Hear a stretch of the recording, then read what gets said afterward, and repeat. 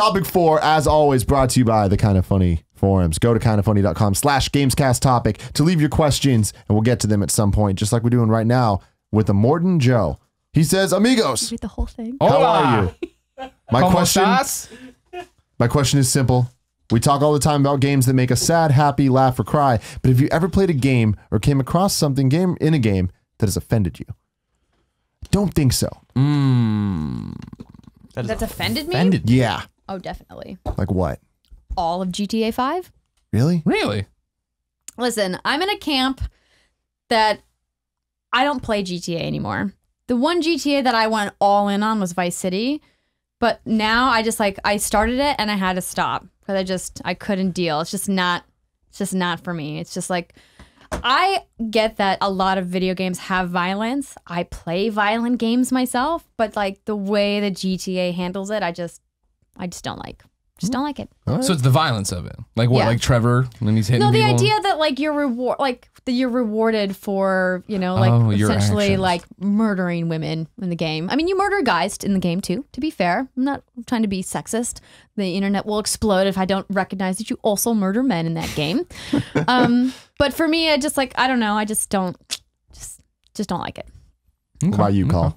I don't really get offended by fiction, I guess, but things that are thought-provoking to me, I still think Spec Ops is a great example of you're killing American soldiers. Not to say that their lives are any more or less valuable than anyone else, but it's just not a perspective that we have a lot. And so when you hear them chattering to each other, speaking American English to each other, and you're just lighting them up, it's just a different perspective that was thought-provoking. I don't think I was offended by it, but I was like, I've never killed American soldiers in a game really before. I've killed Nazis and, other people, as like faceless soldier guy, but not dudes talking to each other in a hallway about their family or whatever and going home and you're just capping them in the back of the head. It was certainly an interesting perspective. I assume it's a similar thing that people in other countries playing games where you're killing, I'm not saying, if you're a German and you're playing a World War II shooter, not that you're a Nazi, obviously you aren't, but you are killing people that, are maybe somehow related to you, speaking your language, you can understand them,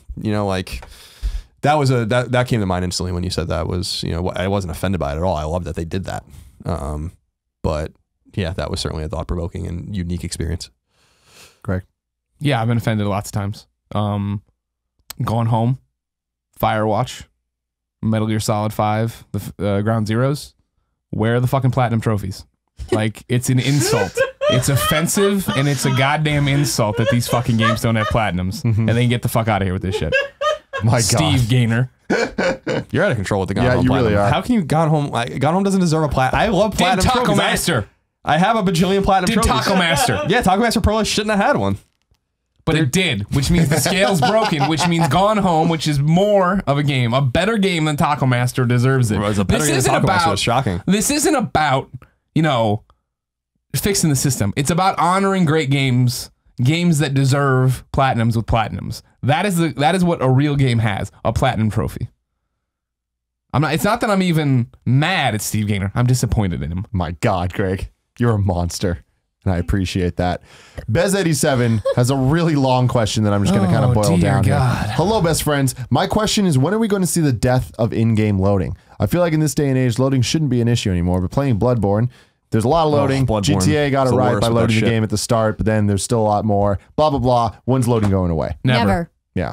That's just how games work. Yeah, right? it's not going to go away, but it will get better, and the games are doing it and optimizing in different ways. I think The Division is a great example of a game that doesn't typically load. It takes a long time to get into the game and then load the game, but the game does run pretty seamlessly when you're going in and out of buildings and in and out of quests and stuff like that. It does a really good job, right? When you go into your HQ, that when you suddenly can't run anymore and your friends disappear, that's because it's loading your instance, your hub world, and then back out to the only game that stands out to me as the one game I recognize as never seen a loading screen is God of War. That's it. And again, it's because they hide them really well. It's not you're cutting through the rocks. Well, that's what we're talking about, right? It's not like those epic Skyrim loading screens that you spend the whole time playing, right? Yeah. So I think it's a simple question. The thing about it is load exists because of how big the game is, right, and how competent the machine is. But when the machine gets better, the games get bigger. Yep. That's the whole thing. You're not going to ever see it go away because they're always going to be chasing each other. Yeah. Yeah, I think it's just about hiding it properly and not, like Bloodborne's a great example. I know that they patched it and made it better, but when Bloodborne came out, the load times in Bloodborne were fucking absurd. Like, it wasn't even long, or like, I was like, you could literally go take a shower like during these load times. And this is a game where you're supposed to die hundreds of times, and I'm sitting here for minutes and minutes at a time, like waiting. I was like, how did you ship the game like this? Yeah. A game like that was really for what I thought was a pretty great game. I was like, that's insane. I mean, I couldn't believe the load times in that. So it is unimmersive. Rise of the Tomb Raider did really well. Their loads were quick. If you died, you instantly were right back in it. So back in the day, like before CD games, like all the cart-based stuff, there was no loading at all, right? Was there any cart game that had loading? No. Not that I can think of. Yeah, but we're never going back there. Unless Nintendo brings it back with the NX. X can give it to you. Next question comes from AP Newman. If console exclusives went to PC, how do you think it would affect console hardware sales? And is there a loss of sale overall? You're going to find out with Xbox One. Yeah, we're seeing it now. I still think these there's a Venn diagram overlap of these audiences, but I do think that it would it's obviously going to erode sales. I think Xbox One is going to be the litmus test now with Quantum Break, which wasn't going to sell very well to begin with, but not because it's bad. Not because it's bad, because it's just not going to sell very well. It's the same thing with like Sunset. It's just like a weird idea. Yeah, and it's just not it's not Halo or Gears or whatever. So it's not like I don't know that they have a lot of expectations for it. But the proof will be in the pudding with that soon, because they're certainly taking a different mark than PlayStation, which still hasn't put a first party Sony published game on PC. They put second party Sony published games on PC, but none of the first party. So until that happens, until you see an Uncharted or a God of War or a Bloodborne or something like that on, and we're not going to know. We're not going to have like an apples to apples comparison between the consoles. But my assumption is it's not going to affect it as much as people think. Yeah, I don't think it's going to affect it at all. But it is important to note that Tomb Raider, Rise of the Tomb Raider sold way, way, way better on PC. So it could just say that game's audience is there already, or that game's audience knew that it was coming on PC and waited. I'll be interested to see the Quantum Break numbers. Clintimus says, hey guys, I have a question about YouTube and creating content around games. I know you've covered this subject before on the Game Over Greggy's show, but I was hoping that you might go into more detail, specifically when it comes to making content for YouTube centered around video games. I have high quality videos on my channel of me let's playing games. They hardly get any views. I spend a lot of time in the description, title tags, etc. I just don't see any results. I thought this was interesting with you here. How do we make content around video games for other people? The first step, if you're on YouTube, is to read the creator playbook. Amen. First step, number one, just Google creator playbook and read it front to back. I think it's just youtube.com/playbook. Yeah, don't skip any sections. Make sure you're doing all of the best practices that they outline there. That's step number one. Step number two is making a niche audience. Right now, it's too difficult to do everything. You have to pick something and stick with it and be the best at that one thing. There's just way too much saturation with people trying to be like, I'm going to do a generic gaming channel. It's like, it's you and a million other people doing that. So pick like your favorite thing, the thing that you can spend the most amount of time with and won't get sick of and you love. Whether it be Minecraft or Call of Duty or, Destiny or whatever your game of choice is, pick it and stick with it and don't deviate. I think, even going beyond that, and it's not just games too, because I think a lot of people get hung up on like, all right, it's Minecraft or it's Destiny or whatever. I think that one thing could be video game news or video game reviews. Like you could do everything if reviews are what you're focusing on, or if a news product is what you're doing. Like you look at like the Daily Fix at IGN, or like they're just news shows and stuff. That I think is great if you're into that side of it. If you're into the more just like reporting side and that's what you want to do, I think that's a great thing that not enough people on just like the starting out level are doing. I think a lot of people jump into the Let's Plays and stuff. Yeah. And I think that's such the deep end of the pool, and there's so many people swimming there already. Specialize in stuff. I mean, like, what you're talking about right now, PS4 trophies, right? When a new game drops and I'm having trouble or I want to know how to get this, I immediately go to that because I know that's what he does. He puts those videos up and they're there. And then it's the same thing. What you're saying is, specialize in something. I mean, we've mentioned Brick and Choir and Toys for Games today, right? Because we're talking about Lego Dimensions and they talk about that, and then they collaborated with me. So do something unique, specialize in something, and collaborate with people, right? Because then you get into the lexicon and their audience and all these different things. And obviously be genuine. I think that's the most important thing. Like no matter what you're doing, is be true to your voice and what you believe and what you actually like. Like I love Nintendo, so I'm going to bring up Nintendo forever, even if Colin, fights me. But it's like that's the fun of it, and like that's kind of the whole point. People come to us because they know that we're gonna do that. And you guys with PlayStation and all the other things that you love. So it's like, and the games, Toys to Life stuff, like you're going to talk about Lego Dimensions even if no one else is. Even if the Let's Plays don't get views, you're going to keep doing them because that's what you want, And confused, Kevin. Don't worry. you know what I mean. He doesn't look worried. Kevin looks He looks half kind of asleep. worried. He looks like he got clipped by a truck. He's in a and full-on just, sugar crash right now.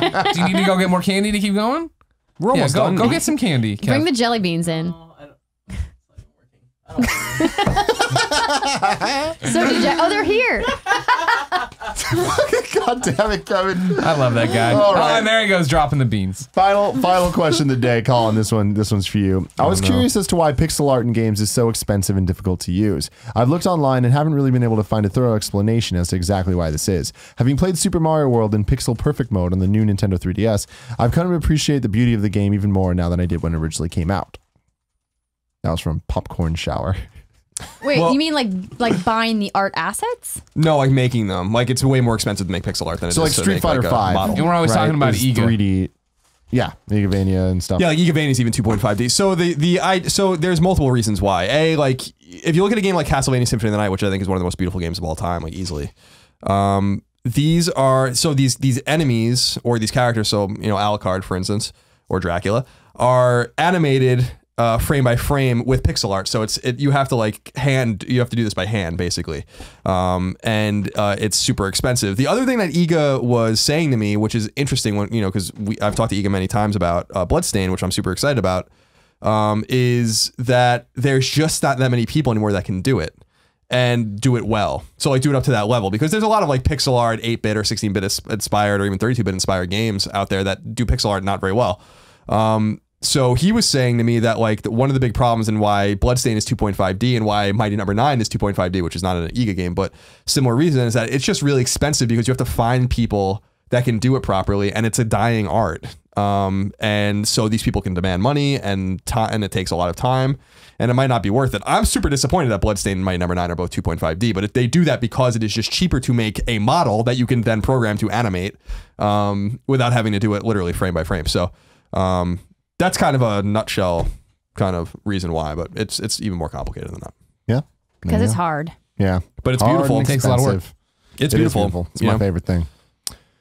This episode is brought to you by Loot Crate. Loot Crate is a monthly subscription box service for epic geek and gamer items and pop culture gear.